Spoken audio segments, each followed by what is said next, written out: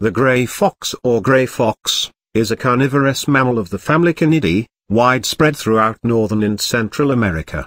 This species and its only congener, the diminutive Channel Island fox, Urocyon littoralis, are the only living members of the genus Urocyon, which is considered to be the most basal of the living canids.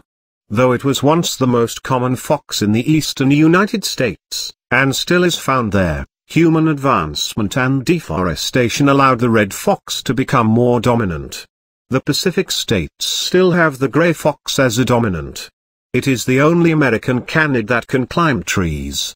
Its specific epithet cinereoargenteus means ashen. The gray fox appeared in North America during the mid-Pliocene, Hemphillian land animal age, epoch 3.6 million years ago, EO, with the first fossil evidence found at the Lower 111 Ranch site, Graham County, Arizona, with contemporary mammals like the giant sloth, the elephant-like Cuvironeus, the large-headed llama, and the early small horses of Nannippus and Equus. Genetic analyses of the fox-like canids confirmed that the gray fox is a distinct genus from the red foxes, vulpes spp.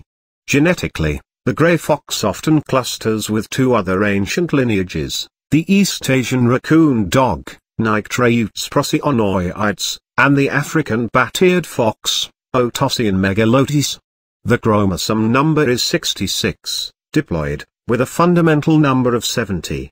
The autosomes